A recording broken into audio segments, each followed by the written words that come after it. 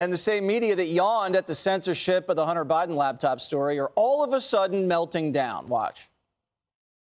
This seems really scary. Okay. The chaos, the ego, the insults, and the fact that he is bringing down an institution. And the Twitter is not the Republican Party, but it certainly feels like we're in the dying days of this platform unless something changes quickly. I think this raises a big question about what the free press, what the future of the free press on Twitter looks like. I worry about the chilling effect that this might have on those reporters, particularly when you think that Musk also owns these other companies, Tesla and SpaceX. What if you're in Germany or elsewhere and you're reporting on maybe poor working conditions? Is he going to come and just stamp you down because he says, oh, that's against the rules?